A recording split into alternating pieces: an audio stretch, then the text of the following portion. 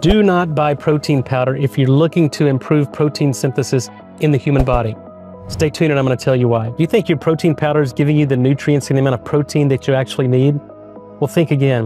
Our body's never designed to take up these proteins, whether it's animal proteins or plant proteins. The human body basically breaks down these proteins, regardless of the source, into their constituent amino acids.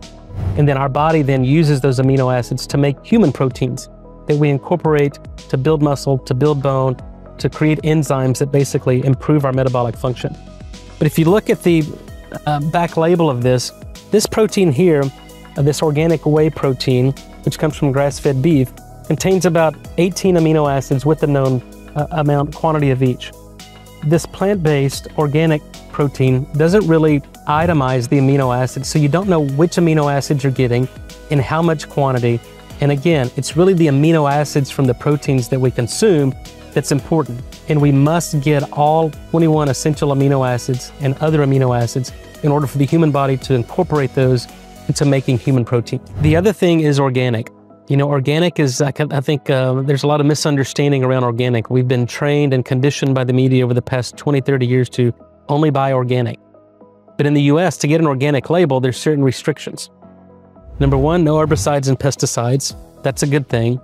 Number two, in terms of organic vegetables, there's no fertilizer allowed to be applied to the soil, no standardized nitrogen-based fertilizers. And so without standardization of nitrogen in the soil, you really have a deficiency of many nutrients and vitamins, including inorganic nitrate. And then there's soy.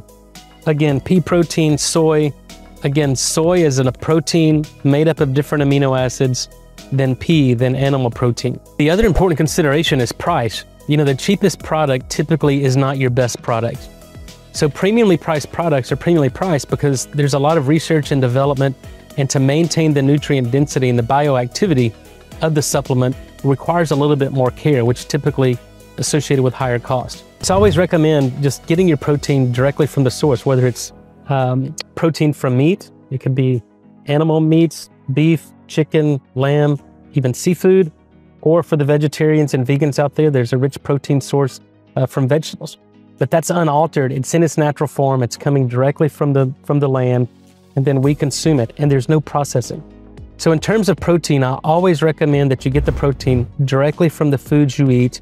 There's really, I mean, this is kind of, if you're protein deficient, this is a way to do it. But again, pay attention to the labels and also understand that making that protein in a finished powdered form is affecting the protein structure. It denatures it, and many evaporative processes and drying processes actually deplete this product of many nutrients. So I hope this has been helpful.